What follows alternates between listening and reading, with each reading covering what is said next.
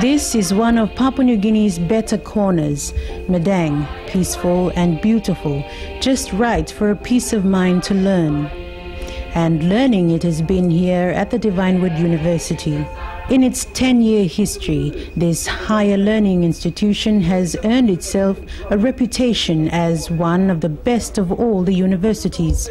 It's rated high on discipline, output and appropriateness in its training.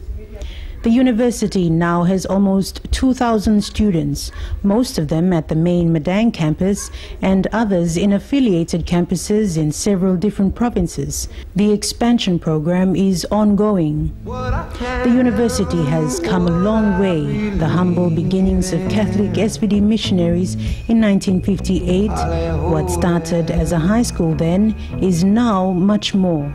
The Divine Word Institute came a long way and has reached new heights since its establishment. It's quite remarkable when its history points to a somewhat modest beginning, a Catholic high school in 1968. Where the institution stands today was an old plantation. Considering that time and what the institution resembles today, it has emerged to a credible tertiary institution. From the 18 students we started with, we are up to now about 350. The Divine Word Institute is unique in a sense that it offers combined matriculation, grades 11 and 12, and university programs. Consistent with its philosophy, the Institute offers educational services only to those interested in improving themselves intellectually and spiritually. That's Divine Word's past. Its new chapter began this week, 10 years ago, when it became a university. Through an act of parliament facilitated by the then government of Sir Julius Chan, Divine Word was elevated to university status in August 21st, 1996. Men of vision like Archbishop Noza, Father McVinney, saw the need to cater the needs and aspirations of all those bright, young, educated Papua New Guineans our land was beginning to produce in numbers. Even though the complete vision was of a full university, even though this could not be translated into reality at that time, the vision itself has never been forgotten. Then came the announcement everyone had been waiting.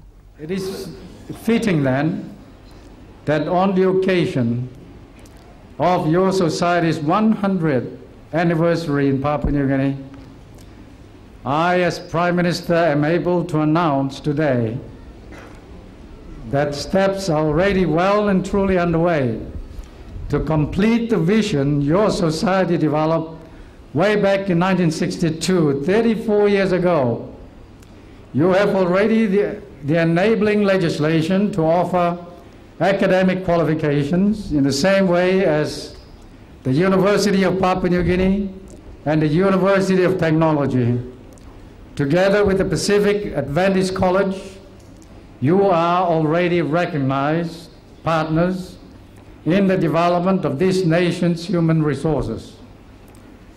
Nothing now stands in the way for the Divine Word Institute to become a private Catholic university. Against established and recognized universities such as UPNG and Unitec, the road ahead for DW had been full of tests and challenges. But it had lived up to its motto of run to win and won the support and assistance of many who had been associated with the university. The signing was between DWU President Father Jan Chuba and Bishop Tony Burgess of the Wewak Diocese.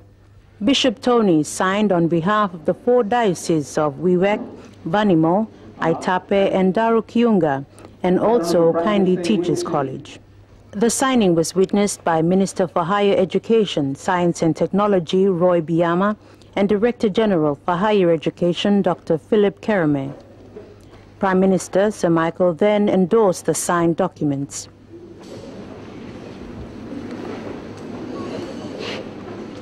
Father Jan said that this agreement had already proven itself through producing quality higher education courses that are directly focused on the needs of the country. It is good to see our Prime Minister taking part of this historic moment in the development of teachers' education and higher education in his epic province and our country. And even better to see him here at the new Divine Word University campus